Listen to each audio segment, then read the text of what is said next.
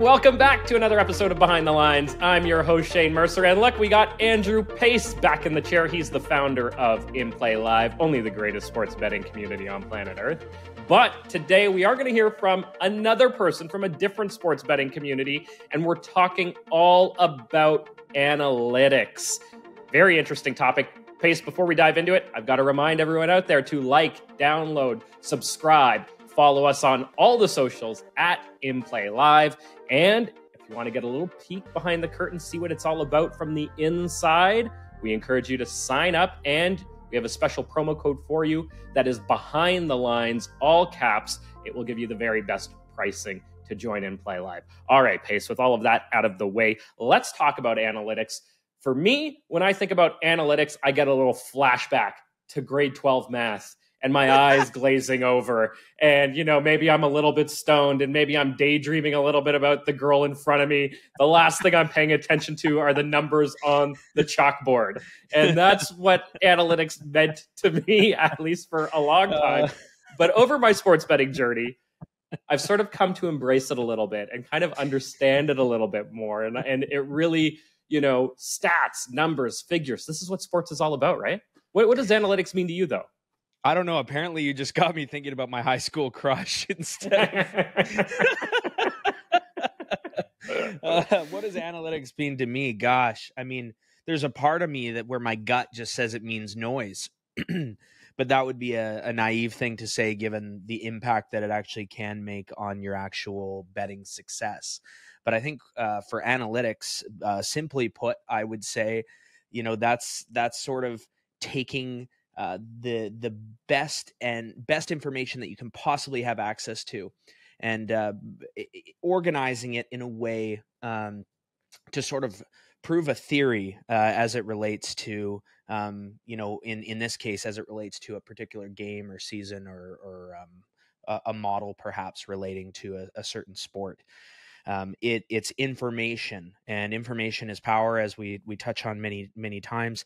And then and using that information, hopefully, then this is outside of where I'd put the definition, but using that information to actually hopefully turn a profit or succeed with it as a result. Yeah, you know, I always go back to the movie Moneyball. And I think about analytics in baseball, a sport that is so heavily reliant on analytics. Not that others aren't, but baseball sort of comes to mind as sort of this first sport I think of when I think of betting and analytics, because of the role that it plays. And, you know, a movie like Moneyball sort of gives you a glimpse at to how you can use analytics, you know, looking at the past, creating models, and coming up with projections for the future. Now, I know, you know, when we talk about that idea, and you sort of mentioned it being noise, you know, again, we don't want to make predictions on this show. We're not here to project the future or come up with forecasts or anything like that. But there is a certain amount of, hey, if you look at what's happened in the past, it might give you an indication as to what could happen in the future, right? Well, I even struggle with that concept. I think what I look at is, we go back to our episode on chaos, and we look at the two-armed pendulum, and we go, okay, we just saw the pendulum swing out to the right. Which way is it going to move now? And that's where you can use what's happened recently to best predict the next movement or motion. So we talk about the weatherman being wrong. Is the weatherman ever right? Hell yeah, the weatherman's right, right? Was the temperature spot on? Did it rain? Did it not rain? All those types of things. Those are those forecasts, and those are those analytics that obviously do have a baked-in level of success. But then again, once we get into the real specifics, where the cloud was at exactly which time, and where the rain fell, and if it fell, and precisely how much of it fell, and all those kind of things. So can you see where the pendulum is now and then go, hey, it's going to move this way next? Yes, but will you know exactly where that the end of the pendulum, that dot, will actually fall? The answer is just no. So when I think of analytics, and I think of forecasting, and I think of using the past to, for lack of a better term, predict the future, I simply look at it as we aren't predicting the future. All we are doing is trying to find an edge, which is theoretical value. So can we use analytics to develop theoretical value, and can we do that over time? And the answer, of course, is yes. So will we get this one game right? Maybe we will, maybe we won't. Will we get a profit over the course of, said season or time frame as it relates to this theoretical value? Well, we don't know the answer to that right now, but after having looked back at a certain period of time using those analytics, then perhaps you can answer yes, as it relates to that theoretical value, and of course that's where the basis of making money on sports is sort of founded. Yeah, exactly right. Well, that brings us to our guest for the show this week. I had a chance to speak with a guy named Harry Crane. This guy has a PhD in statistics. He teaches at prominent universities in the US. He studies this stuff and had an interest in this from an early age and got into it and, went to school and did all of that. And then he found sports and sports betting. And he realized, hey, based on my background, I might be able to do okay at this. I might be able to make some money at this. And it turns out he was actually really, really good at it. And so he is trying to teach people about analytics and how it applies to sports betting. So I had an opportunity to catch up with him. Again, his name is Harry Crane, and we will now show you that interview. I hope you all enjoy it. And Pace, you and I will talk about it on the other side. So here's that interview now. Harry Crane is a statistics professor and is the founder of analytics.bet. Harry, thanks so much for coming on the show. Yeah, thanks for having me. Hey, really happy to have you on. Harry, the whole purpose of this show is to help average recreational sports bettors become better bettors by teaching them about the sports betting industry, how it works, how it's designed for bettors to lose over time, and then we offer advice to help them improve their wagering process. So, Harry, before we sort of mine you for advice, how did you get into sports betting? Well, I've been in betting for almost my entire life. So I started betting in around 8 or 9 years old. I guess I was doing sports betting at that time. I was booking bets in my 6th grade class. Later started to run poker games in 8th grade. And then took a few years off, but then the poker boom hit in early 2000s. I was heavily involved in that, playing a lot of poker at that time. Got back into sports betting after that. I had a math degree and statistics, so I thought it would be, around mid 2000s, the natural thing would be to kind of take a bunch of data, analyze it, and see if I could make money sports betting. So I did that for a couple of years. And then I actually went away from gambling for a while. Went to graduate school, got a PhD in statistics. That led me into my career as a professor. And then it was about 5-6 years ago where I started to get back into it and focusing specifically on sports betting and a few other casino games, but primarily sports betting. So, what kind of success have you had? Well, I guess it depends what you mean by what you want to know. But I mean, I guess the interesting thing is I'm a winning bettor, and I suppose, I could, if I wanted to, make that my career. But, I think that it's actually something that works out well as in addition to the other things that I do. It's a good complement to it. But I think in terms of the question you asked, what kind of success have I had? I say I'm a winner today, but I didn't start out as a winner. And I think that that's the story of a lot of bettors. And even somebody, say with my background, I came into it saying I have all the tools. But it still took me, a lot longer than I would have expected to get to the point where I was confident that I could be a consistent winner. I think you're absolutely right. I think that is like most people's stories, is that they certainly don't start off winning regularly, but like you said, you had all the tools to begin with. So what was it that you felt you were missing, or what did you realize you were missing over time? Well, I think that what I was missing was, to the extent that I had practical experience in betting, it was through poker. which is definitely valuable experience, but it didn't translate so immediately to me to the sports betting world. And so I guess the thing that I was missing was predominantly just the experience, just actually the practicalities, the logistics of actually placing bets is something that just, you could be the smartest math person in the world. There's extra stuff going on there that just isn't accounted for by the math or the theory. And there's no substitute for that. Right. So experience, essentially.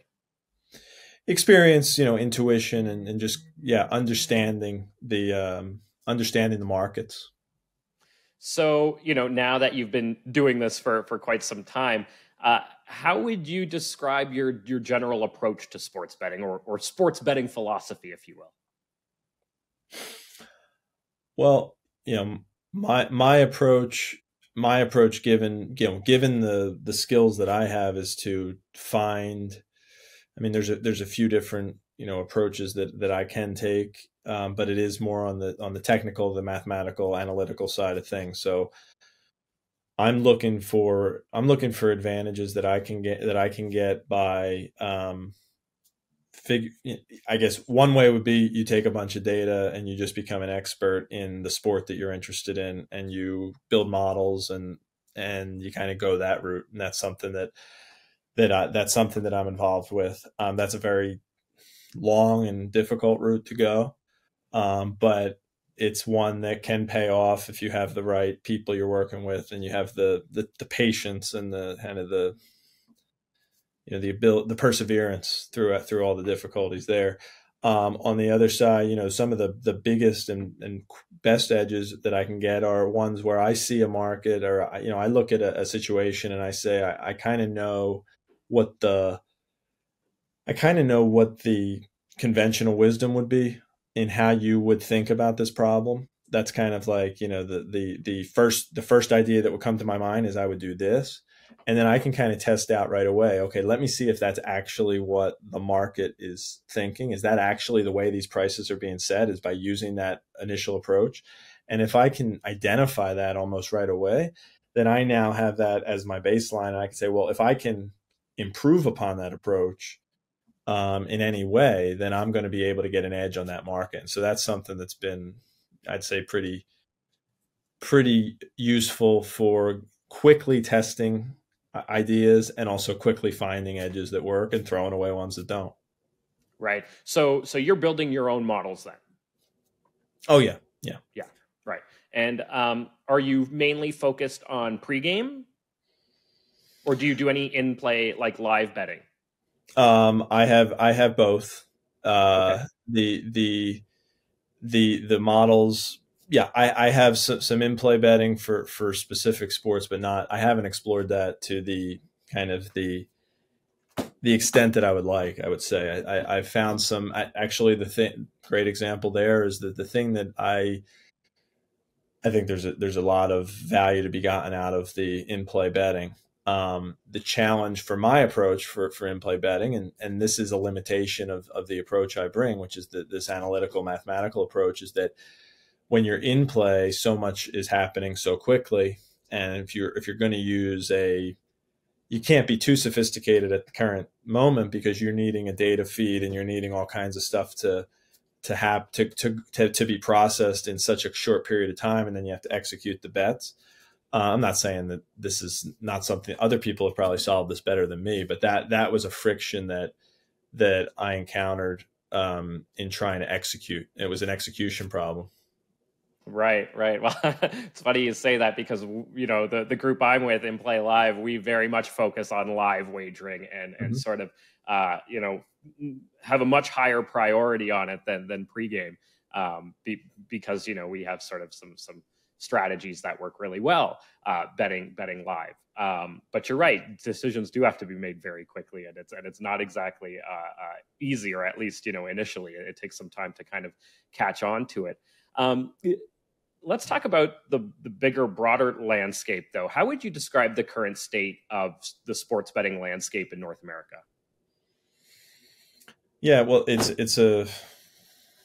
it's a strange one in that, well, you've got the regulated markets coming into, most states at this point, and they keep, keep adding new states, every once in a while now.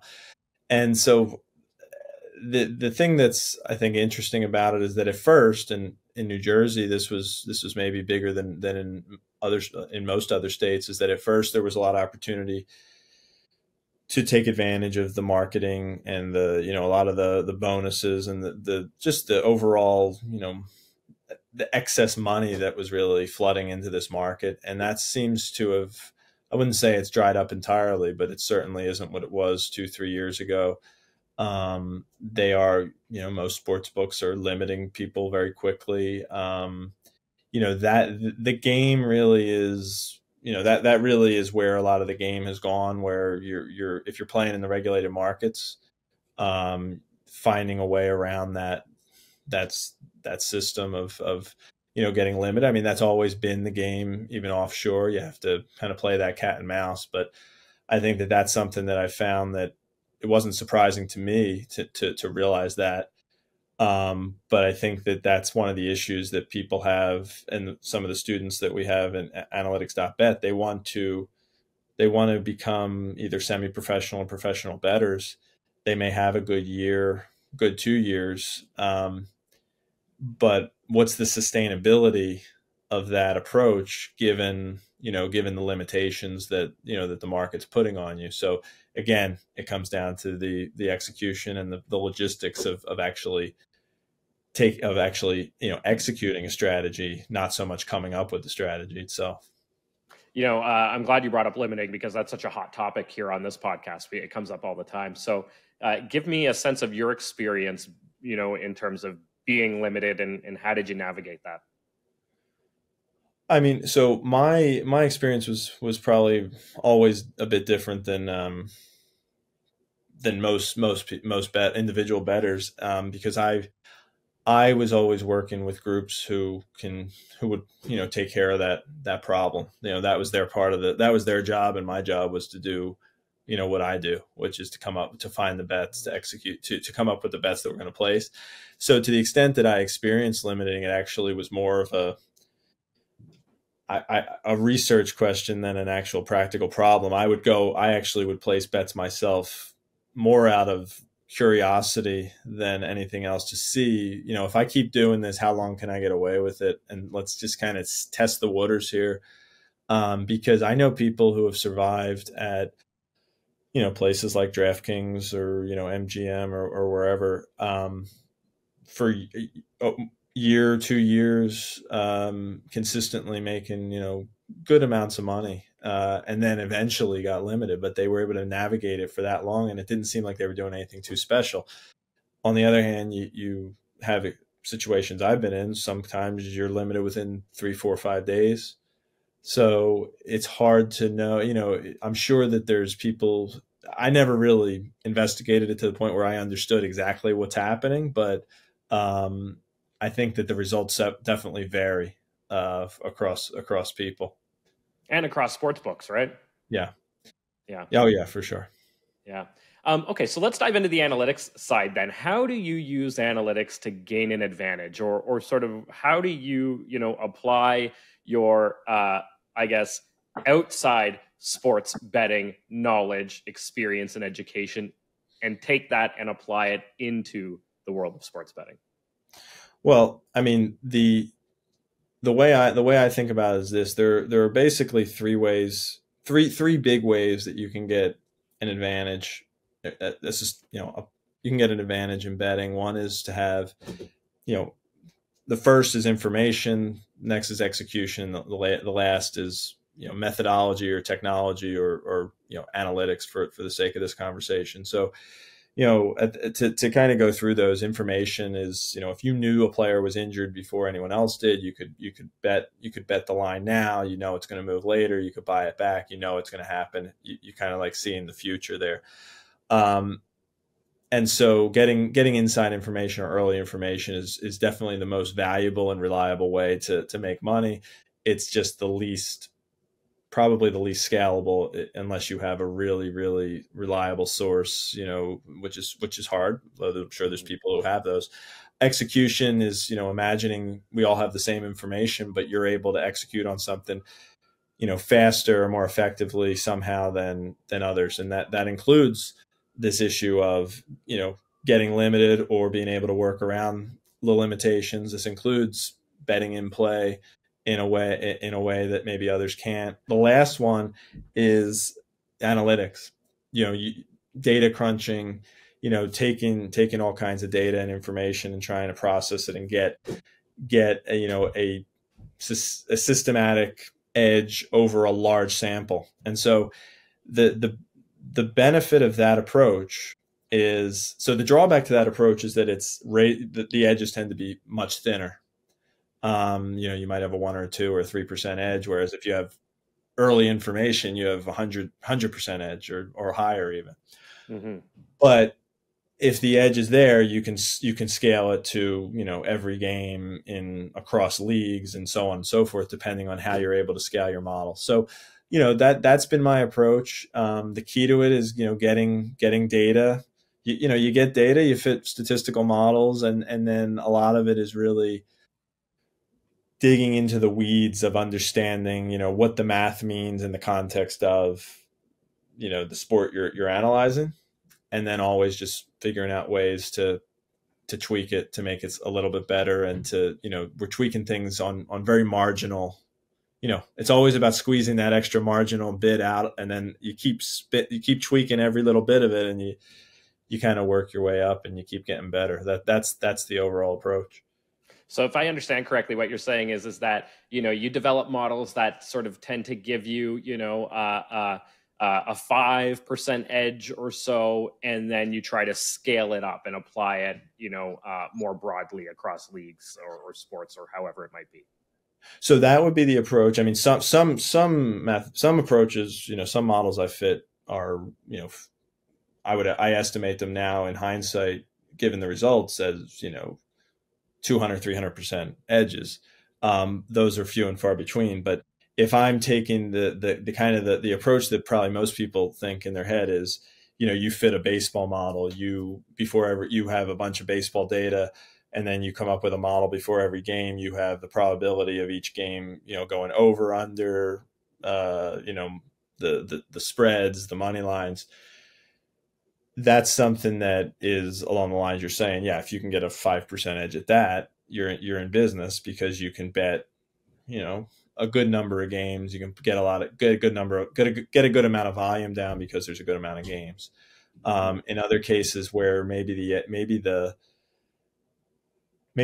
isn't as much volume, there isn't as much quantity, but the mistake, if you can identify the mistake, you can get a much larger edge even on some of these mathematical approaches, because you're using more advanced math. So I guess it's kind of a balancing between, you don't need to be kind of a math wizard to fit to fit a model. You just, in a lot of cases, you have to know a little bit of regression statistics, and you just got to really work hard to hone that model towards the goal, towards the particular domain that you're interested in.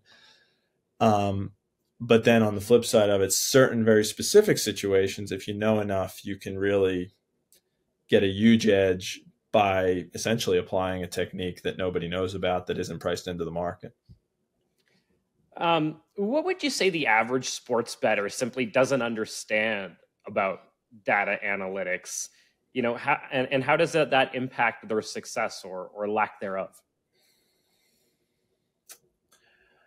I guess to the extent that, I'm assuming most sports bettors really never even go the route of, data analytics. Maybe I'm wrong about that, but the ones that do and the ones that try it, I think that what they're likely to miss is how difficult it is, how much work it's going to take to actually get this thing to work. It's not something you do over a weekend, and then by Monday morning you've got a winning baseball model. It's if only it were that easy, eh? Yeah. And that's, if going back to one of your first questions, that in a lot of ways was my initial mistake. The thing I didn't realize, is how hard it would be. So it's, in my case, it's multiple years of work to get something to work. So it's, and maybe I'm just slow, but although I don't think that's an outlying case. I think that it can take 1, 2, 3, 4 years to get something that is going to be reliable to give you an edge, because there's just so much you can do wrong. And so I think that that's maybe the thing, is that it's going to take a long time. It's the things that are going to matter are not the things are a lot of just stupid, annoying things that you don't really want to think about, like data entry and data accuracy and things like that. And it's probably harder. It's harder than you want it to be. And so if you don't love it, or if you don't already kind of have a passion for it, and you're not predisposed to just enjoying what you're doing and really just digging into it and going for it, then there's a good chance eventually you're going to want to give up. And to a certain extent, it sounds like you're actually talking to sort of the past you, who is also a statistics professor, a PhD in statistics. I mean, the average sports bettor probably doesn't have those things, might not even be very good at math, or even have a solid understanding, let alone a university degree in the field, right? So how does somebody like that approach data analytics when they hear this podcast? So it's hard.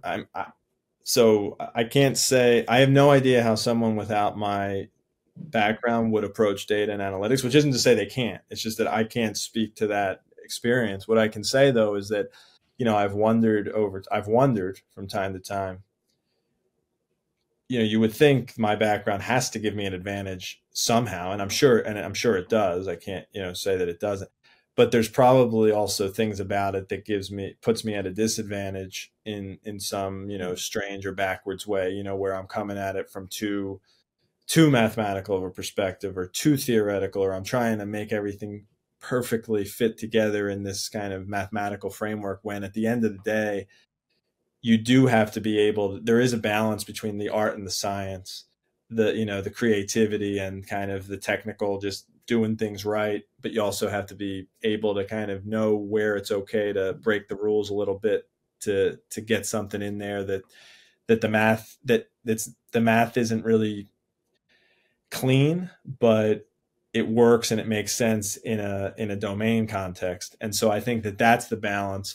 And there's definitely people out there who have that down pat. And I think they tend to have much quicker and better success than someone like me, who's coming at it from a much more technical standpoint.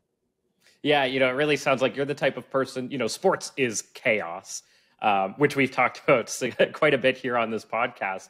And you sort of sound like somebody who is doing your very best to use the tools, use your knowledge, your experience to apply some kind of order to that chaos. Would that be correct? Oh, I mean, absolutely. Yeah, for sure. I mean, that's exactly the way to put it.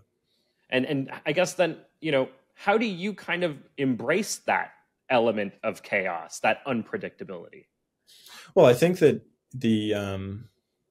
I think that's what draws me and draws kind of a lot of people to this type of thing, right? You have this unpredictable outcome, or this future outcome that has uncertainty around it, and this is the challenge is to do exactly that, right? Is to sift through the noise and to try to figure out what's actually going to happen here, what's actually going on. And so actually some of this is related to the motivations for when we started the courses at analytics.bet. Was, one of my main motivations wasn't necessarily to educate sports bettors or to make them, more profitable, although that is part of it. And that ultimately is what we're doing. But I just thought the idea of, for me, I don't feel like I actually understood statistics until I started applying it to gambling and sports betting in particular. And that's because a lot of what I had learned was in context that I didn't really care about: biological trials, clinical trials, whatever the case may be. And I didn't understand any of that because I didn't care about it. Once I started to work on a problem I cared about, a lot of the more nuanced concepts started to make a lot more sense, because I had an example I could go to say, this is what it means in this context. it's pretty strict. It makes a lot of sense in that context. So I thought teaching statistics in the context of sports betting was a great way for a lot of people who don't have the background you're talking about, who maybe hated statistics in college like most people did, to actually learn it in a framework that they actually like, that they care about, that's inherently interesting to them, and they'll probably understand and absorb a lot more by doing that. So that was actually a lot of the motivation. Oh, yeah, no, it makes a lot of sense, right? Sort of pull people in by getting them, you know, to learn maybe something they never wanted to learn, but sort of do it through this lens of something that they're really interested in, i.e. sports betting. I want to ask you though, and I'm just curious, as part of your strategies and your tactics in sports betting, are you deploying any kind of advanced technology? Are you using artificial intelligence in any way? And do you see, or how do you see artificial intelligence and big data analysis kind of, how do you see the future of that advanced technology in the sports betting realm? Depending what you mean by, you know, what AI means, it means something different to a lot of people, and it's evolving over time. But I think that what you're probably referring to is not something that I'm using any kind of, you know, chat GPT or anything like that at this point. I think about it a lot because, you know, you think, well, how far off are we from somebody being able to make use of that? Maybe they already are, but you know, maybe 5 years from now, it'll be much more widespread, maybe 10 years, who knows? And someone in my position always has to, you know, you always have to be able to evolve, right? I think that, you know, I mean, I think that's, in order for that to become more widespread, I mean, the out of the box. So I guess, you know, the out of the box chat GPT, I don't even know how it would get used. You know, you could probably think of some ways, but it itself has a lot of mistakes and it has a lot of errors. You know, there would have to be, you know, one of two things. Either it has to become a lot more accurate, or you have to build machinery on top of it to be able to interpret what it's spitting out. Sometimes, a lot of the time, is just complete nonsense. It's not accurate at all. So you have to, it's almost like another noise generator for you that has some semblance of truth and accuracy behind it. So it's like another data generator. So I think it could be an interesting thing to look at, but I guess here's what I'll say to that, which is I'm not using that. If I was starting out today, where would I start? You know, it's like, you can, when you spend enough time in this, you try everything, you know, every idea that comes into your head, you're tempted to try it. Right. But the problem is, you know, there's only so much time in a day, and every idea that you try out it's usually not, over time you get better, but it's usually not 10 minutes and then, oh, I know that doesn't work, or 10 minutes and I know it's going to work. It could be, you know, it could be a week, it could be a month, it could be 3 months, it could be longer. So would I be trying to go down this rabbit hole of, let me try to figure out how to use ChatGPT to beat baseball? I probably am not inclined to do that, but somebody who knows that. But the reason for that also is that I have no expertise in that stuff. I really don't know what's behind it. You know, my whole thing is, I don't think that the way I do things is the best way, or the only way, or whatever. It's the best way for me, I think, because I'm trying to leverage the special, you know, maybe the specialty that I have, and trying to get as much value and edge out of that. Right. So somebody who's coming at it from a totally different angle should be trying to leverage their edge totally differently. Right. So if somebody who has machine learning and large language model expertise, you know, maybe they should start out that way. That would be a very natural place to start, and they might be able to really have a breakthrough. Someone who's coming at it, you know, with what I know, or even less than what I know from a statistics perspective, I feel like you're going to end up kind of, there's probably easier and better ways to go about it, or you're going to end up in a dead end, more likely than not. But before we wrap up our conversation, I just want to ask you, because, you know, I know this is something that comes up, you know, and it's something that winning sports bettors kind of have to deal with all the time. And I'm curious as to how you deal with it. the idea that, look, Harry, the sports books are designed for you to lose. There's no way to beat them over time. Betting on sports is just a losing plan. There's no way you can be successful doing it. What do you say to those people out there that just don't think it's possible to win betting on sports? Well, I mean, well, it's not true. I mean, for starters, I mean, there's plenty of people who've done it from, you're going back, 50 years to the present day. There are people, and there's books written about these people. There's movies made about them that not only make money and make a living betting on sports, but, betting on every single casino game, imaginable, any gambling game. There are people who have made millions and multiple millions of dollars. And in the case of sports betting, there are people who have made hundreds of millions of dollars. So, there's definitely a way to do it. It always is getting harder, right? I mean, if you did something 40 years ago, you were the first one in, you had the benefit of being the first one in, but you were also in an unproven territory. You didn't know if it was possible back then to make $100 million betting on sports.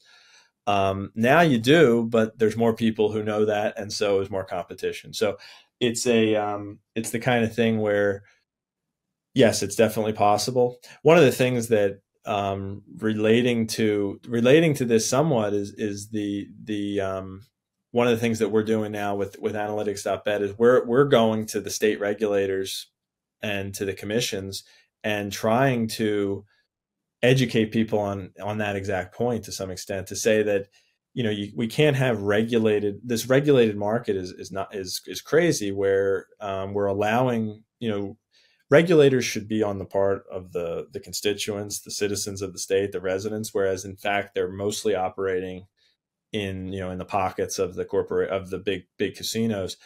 At a minimum, what we should be able to what we should be trying to promote is a minimum level of betting education and betting competency, especially for people who are going to be betting over a certain threshold. If you bet over, I don't know, whatever the number is, pick a number, maybe it's a good idea to at least call attention to the fact, do you know what the expected return on a parlay, on a 5-leg parlay is?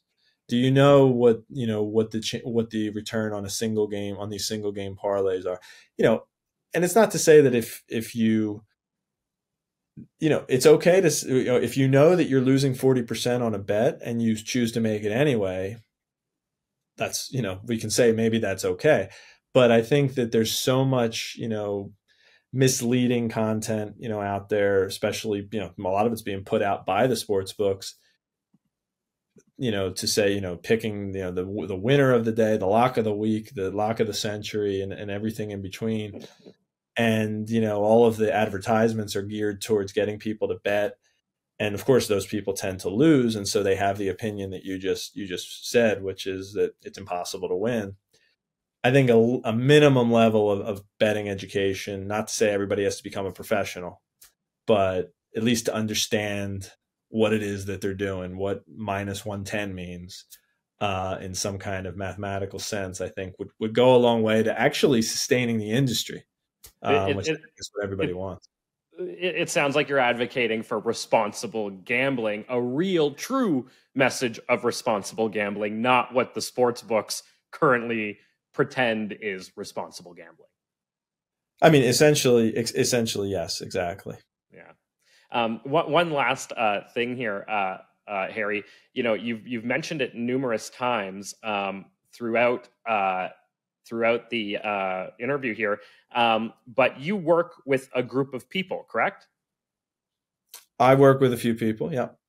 How important is it to work with a group? For me, I guess I can say, looking back, I've never been able to do anything successfully without, on my own. I mean, poker, I guess is the last thing that I did. And I think to my detriment, I was very kind of isolated in that. And I didn't really, of course, poker's an individual game, but there are people who, at least they share ideas. They've kind of, And I never really did that there. I had success at poker, but I think I would have more success if you get into the right groups and you're able to kind of bounce ideas off each other. For something like betting, sports betting, I think it's, I mean, I'm the lone wolf. It's possible, but I think there's just so many. I think it's very, you're really limited in what you're going to be able to get, especially when we talk about the logistical issues of getting limited. Unless you're managing an entire team of bettors and you're also running all these models and figuring all this stuff out yourself. I mean, that's a 100-hour-a-week job minimum, and you're kind of always on call there. And I think that having a team and leveraging the strength of individuals. Some people are going to be more mathematical. Some people are going to be more, business oriented or logistical and practical. I think it's good to have a good mix. Yeah, absolutely. 100% agree with you on that. So important. And, you mentioned all those people over time who have won money betting on sports or, betting on casino games or betting on anything. Almost all of them did it as a group, right? No, not too many people did it as a lone individual. Exactly. Yeah. Harry Crane, statistics professor and the founder of analytics.bet. Harry, what a great conversation. Thanks so much for joining the show. All right. Thanks a lot. All right, Pace. So that was Harry Crane. What a guy. Really interesting. You can tell he's got a very brilliant mind, especially when it comes to numbers. But a lot to take away from that. I've got some thoughts, but first, Pace, I want to hear yours. How much time do we have? I mean, that's what it's all about right there. We've got a guy who's, literally Goodwill Hunting level brilliant. He literally could play Matt Damon in Goodwill Hunting, and obviously has the accolades to support his knowledge, his theories, and everything that he's doing. And like you said before we started, you said he started at a young age. I think he was a little bit below the legal betting age when he started betting at, he said 8 or 9 years old. But yeah, I mean, as far as thoughts go, there's a lot to unpack. We've touched on pregame betting. I know at inplayLIVE, a lot of times we have alluded to the time commitment of pregame betting. And then when you bring in the whole tipster model, which we've done a whole episode on, and you think about someone giving you picks, let's eliminate the scammers. Let's take them out of the equation entirely.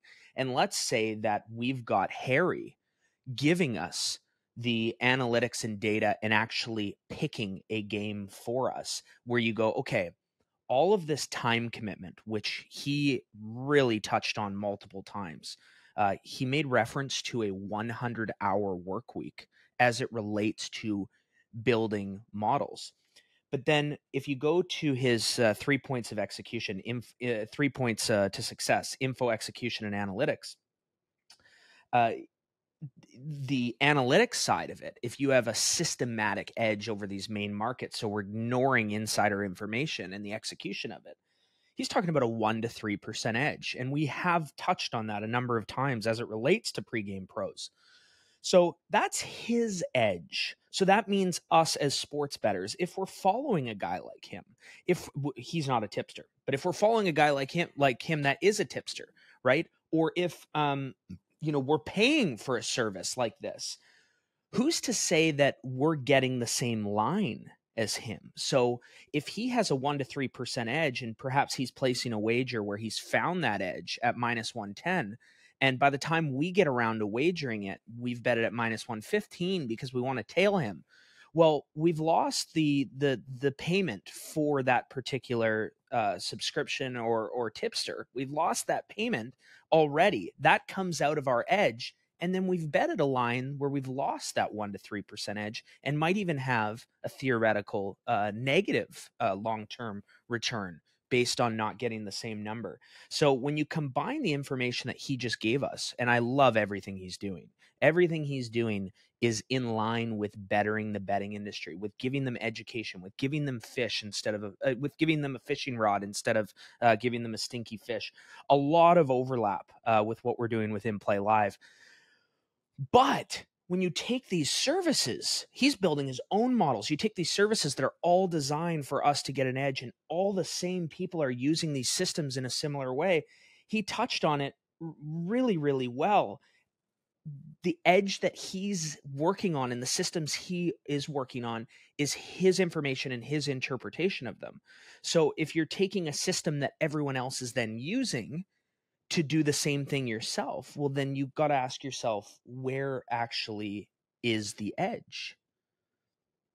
Yeah, that's a good point, right? Because you're all doing it at the same time, in theory, and are you crushing those lines? We talked about this on our episode a couple of weeks ago about dynamic lines. Are you dropping those lines all the way down, and some people inevitably end up getting in at a worse line, right? Yeah, that makes a lot of sense, right? Where you could potentially lose that edge. Yeah. So the reason why I said all that, the last thing I'm trying to do is discredit this guy. This guy's got more. This guy's like, the more brilliant version of our whole group combined in a lot of ways, from the standpoint of his actual knowledge and mathematic background. But I'm referencing to the recreational bettor that's purchasing some sort of package from a tipster.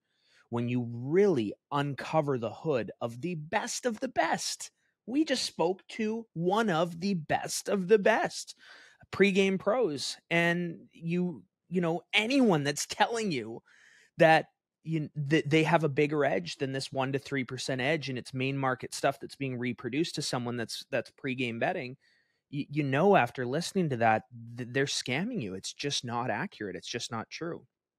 Yeah, that's a really good point. Like, this guy sort of, is somebody who is quite, after having that conversation and chatting with him, it's very clear that he's not a tipster, like you said. And the distinction between someone like that and somebody on Instagram who is telling you to go bet, the Mets at minus 200 odds and do it right now are night and day, right? I mean, like, come on, the difference is extraordinary. Yeah, and I don't think he's seen our podcast before. And then he came out talking about the lock of the week and all those same things and calling those people out, because he does have such a profound knowledge of where success truly lies long term. And again, he's pooling money as a team. He's working as a team. So there's the element of being able to succeed where you can't just do it on your own. I know you can do it on your own. I know that is possible. But the power of the community and the team is obviously the greater than the individual, right? So he definitely alluded to that, as well as an overall part of the long-term success. But it is the syndicate type model, right, where money is being pooled and then executed through multiple accounts to get large sums of money in on these pregame to identify these edges. And again, if that is happening, where we are talking about pooled money, pooled resources, and a lot of money coming in at once, it would be really hard to tail a tipster as a recreational bettor, knowing that they got the sharp line and you potentially didn't. Yeah, I love that you brought that up, because that's something I wanted to talk about too. Here we have a guy, he's extremely sharp, clearly, but he's also recognized, I can't do this alone. I need people like me, thinking like me, and we need to work together as a group to be able to do this effectively. And, one of the first moment where he brought up being part of a group, it was in our conversation around limiting, which I thought was interesting, because he basically said, yeah, of course we get limited, but I don't deal with any of that stuff.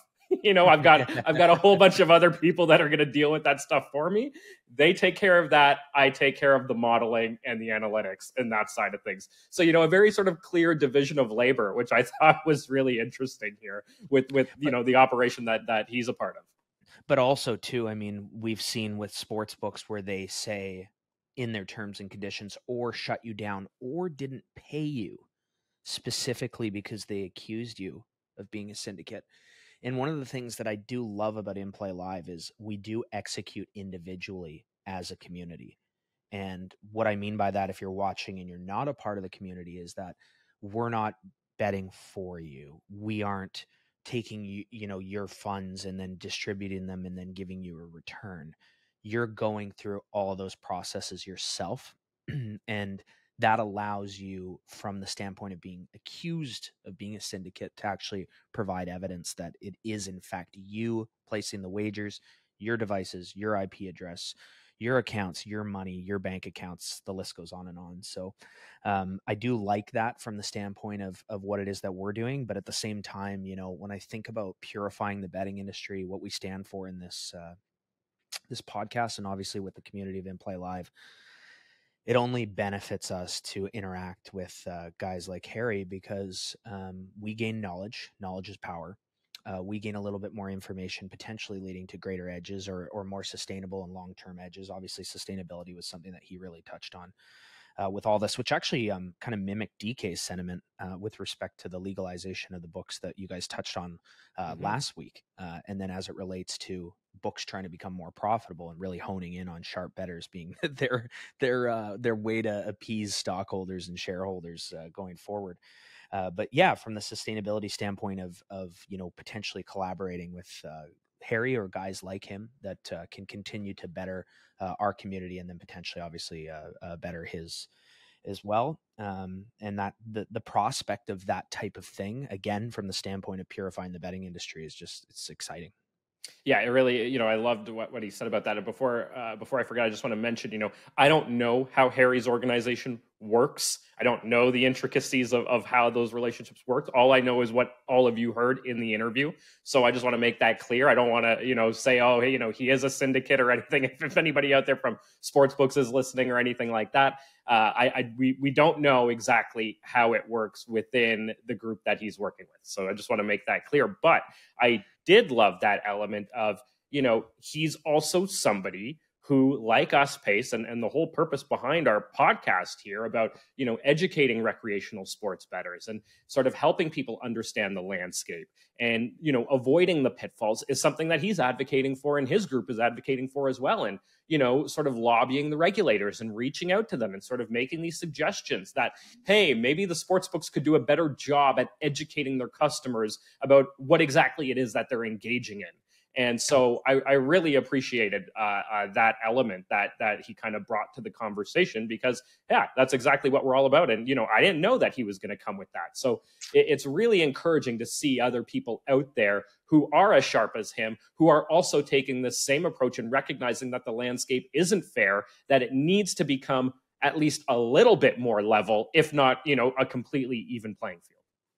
Totally. Yeah. And he touched on like, hey, you're about to make a parlay. It's got a negative 40% ROI on it, right?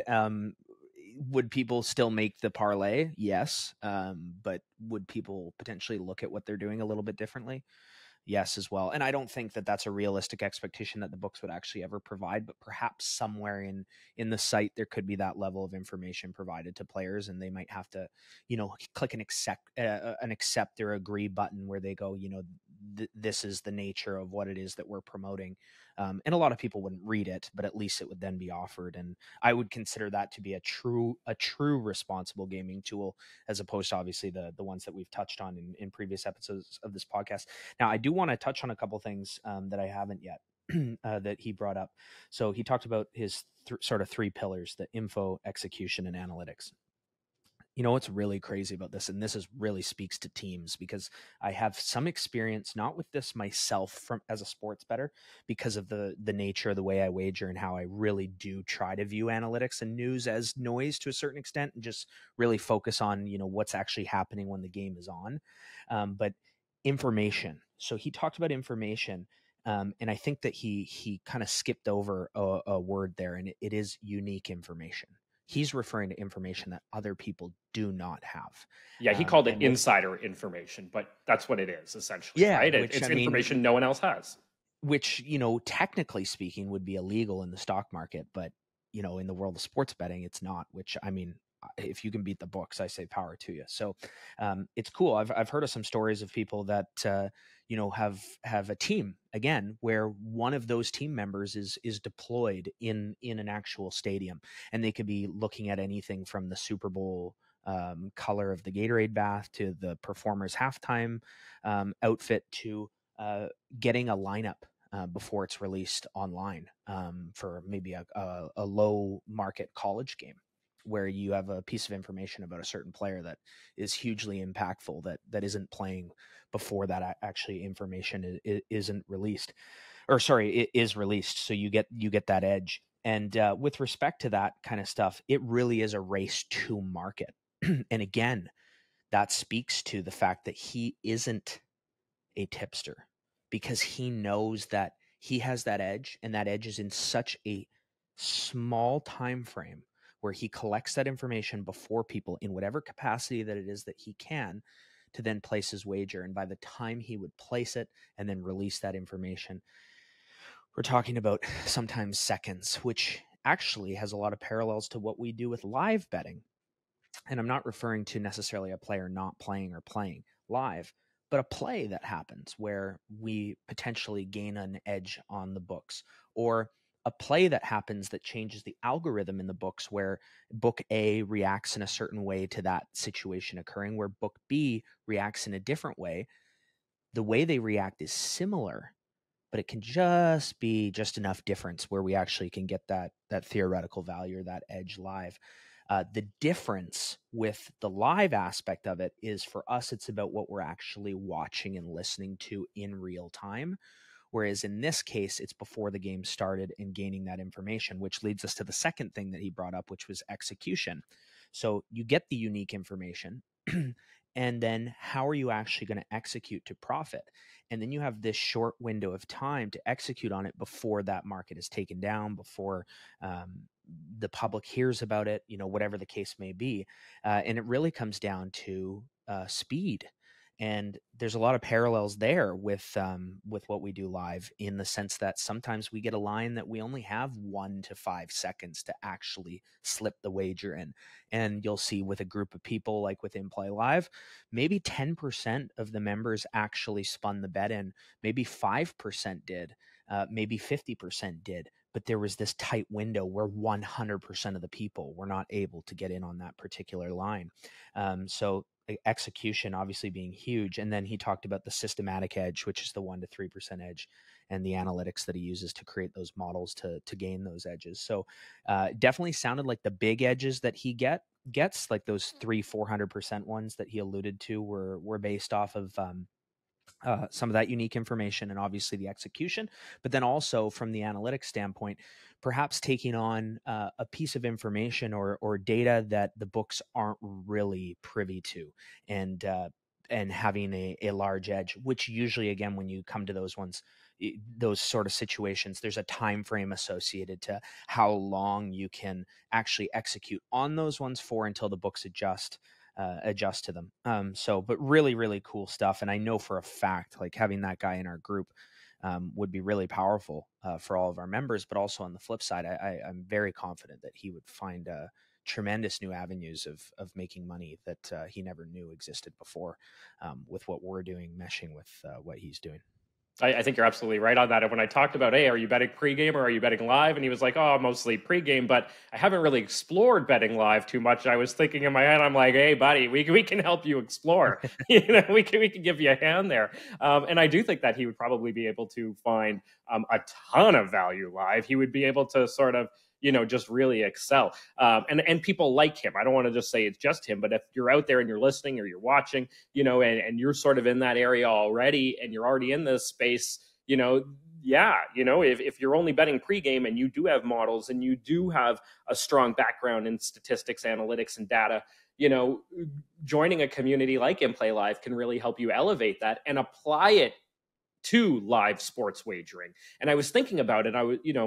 Let's say a guy like Harry tells me that, basketball game between the Nuggets and the Heat, is going to go over 200 points. And he's telling me this pregame. Well, I can use that as sort of a signpost that kind of says, it doesn't dictate how I'm going to wager live, but I know Harry, who's got this incredible model, says it's going to go over 200 points. And then the game is live and I'm watching it, and now it's gone down to 180 points. But I can say, hey, Harry's model was saying as much as 200 points. Maybe that's another reason to like the over in this game. And maybe combine that with a whole bunch of other information, to give an even stronger edge, or to create that edge, and really kind of just using the analytics, the data, the background, and, as you sort of referred to it as noise, but not so much noise, not also complete guidance, but something to be aware of, something to give information and to help, better inform your decision-making process while betting on Sports Live. Totally. And I mean, he'd probably be the first one to tell you there's been games that he bets on where it just goes completely the other way from tip to tip, like, so. And that's sports, that's chaos. And, we talked a little bit about that too, of course, in there. Yeah, so. He said something that I really liked. I'm going back to the time commitment. He really touched on that quite a bit. Talked about the 100-hour work week, the amount of time it takes and the amount of work it all is to be a successful pregame sports bettor. He mentioned a line that I loved. He said, "It's harder than you want it to be, so you better love it." And I think that live betting, sometimes people will say to us at inplayLIVE, the time commitment was too much for me. But sometimes I look during certain times of the year, especially, where I go, geez, we're getting these edges, putting in this little amount of time, a couple hours a night sometimes. It's really awesome. So something to be grateful for, I think, with our community. Yeah, absolutely. All right. Well, Pace, I really enjoyed the interview. That's all the thoughts I had on it. I thought it was great to connect with Harry. Pace, any final thoughts, final words, anything you want to share with the audience before we say goodbye till next week? Yeah. So if you take our chaos episode and you take this episode, and where you talked about trying to kind of quantify or put the chaos into a bucket that potentially could be value, he's not predicting the future, guys. It's very important to understand that. He's trying to identify value, and it sounds like he does so successfully, especially with respect to the times that he doesn't have insider information. And just because you get a bit of insider information doesn't mean that the game's going to go a certain way. It means that you're getting value on the lines. He talked about buying out of them. So if you get information early and you're able to buy out, it means that you didn't even need to watch the game, or the result of the game didn't even matter. The profit was made before the game actually even started. So always keep that in mind going forward with respect to any edges, any tipsters, any models like this, and especially analytics services. I'm not speaking out against analytics services. I want that to be clear. But he made it very clear that his edges are different, and each pro's edges or system's edges should be different. So what that means is, if you're using a system that's generating edges that all sort of bring sharp bettors to the same space, that 1 to 3% edge is likely going to be gone, or even that much more minimized.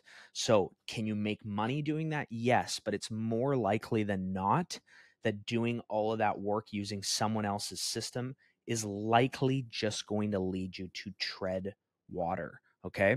Now you might think, well, how could this guy say this as he's, sitting here with his own betting service? Well, of course, the reason with that is the success that we've had from our members, but the nature of live betting, where you do have that short window to get something in based on what you're seeing, both on the books and their lines, and obviously what's going on in the rink, the court, or the field, and that leading to sustainable long-term profits. And that would be the last thing that I would touch on, is he did really harp on sustainability, and a huge aspect of that is your sports books and not getting limited. And the simple reality is that you will get limited. So you do need to find sustainable long-term sports books that don't limit you, like Pinnacle and Bookmaker, and then sports books potentially using offshore channels or other opportunities to keep things coming in, so that it isn't like this 1 or 2 year thing that just makes you a little bit of cash. And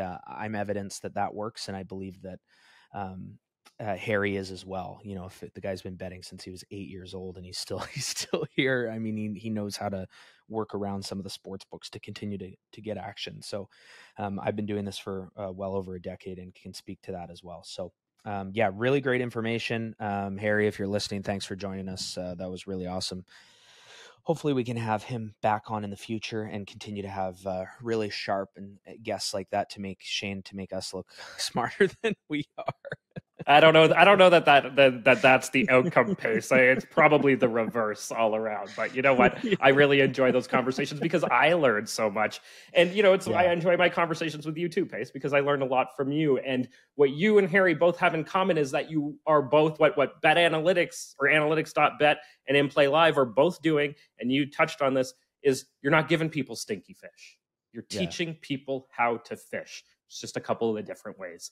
Really enjoyed exploring the different ways. Pace, buddy, always enjoy our conversations. Till next week, keep eating those books. Thanks for tuning in to another episode of Behind the Lines. Remember to like, download, and subscribe. We are on YouTube, Apple, Spotify, and everywhere you get your podcasts. Have a betting story or want to be featured on our podcast? Drop a note in the comments below. And if you want to join inplayLIVE, use promo code Behind the Lines.